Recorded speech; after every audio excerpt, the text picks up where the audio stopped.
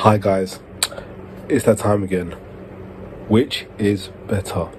Now before I continue, I just wanted to share an announcement, and that is that my Instagram page now has 900 followers. So if you're curious to see what band merch I got, what band merch I have that's in my collection, the link will be in the description down below for you to go and check out. But in this edition of Which is Better, it will be a Sacramentum special, and I'm going to be looking at The Coming of Chaos and Far Away from the Sun. And I will be leaving links in the description down below to check out songs by Dark Funeral, and even a link to check out my Twitter page. There you get to see what songs I'm listening to on a daily basis. So without further ado, let's get into this. So looking at the album Far Away from the Sun, a few years were better for black metal than 1996.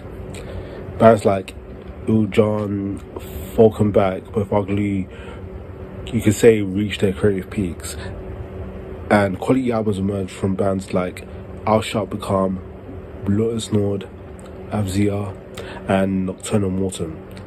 And if that wasn't enough, Summoning's Dolgodor album was also released, and it's still held as a triumphant masterpiece 10 years on.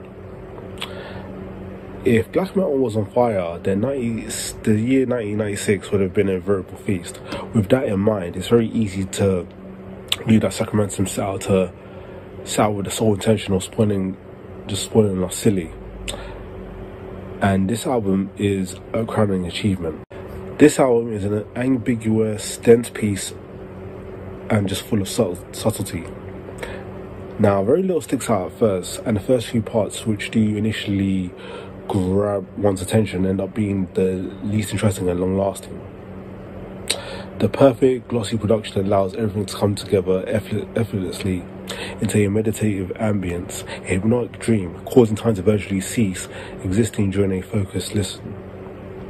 Of course, the album is centered around fantastical journeys across mystical landscapes, out of time and out of consciousness, dreams and memories and ideals, paradoxically shown to be ways in which reality requires meaning. Sacramentum allow that which is used beyond consciousness to infiltrate it. They bridge the gap, and the result is truly inspirational. The dreams resonate with passion and wonder, and going beyond the limits of the world and uncovering all of its majesty. You can't just help but fearlessly embrace all that has been presented with such freedom of mind and such possibility.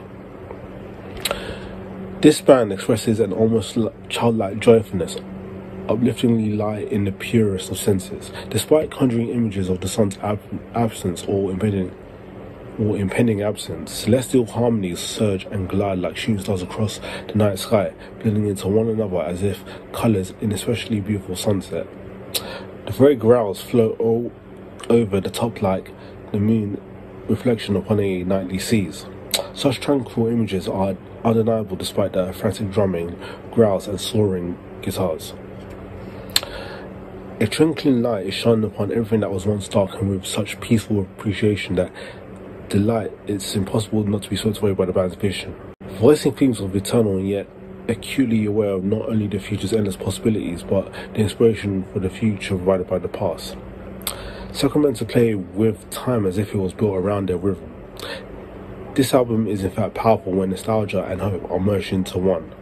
The emotion becomes almost palpable halfway through the album, with the theme mostly clearly occurs. Infectious and moving beyond words. A voice from the past will follow me until the day I die. Looking back to the best way forward, light in darkness, dreams in reality, tranquility in chaos. So many of life's paradoxes, all beautified with flowing ease.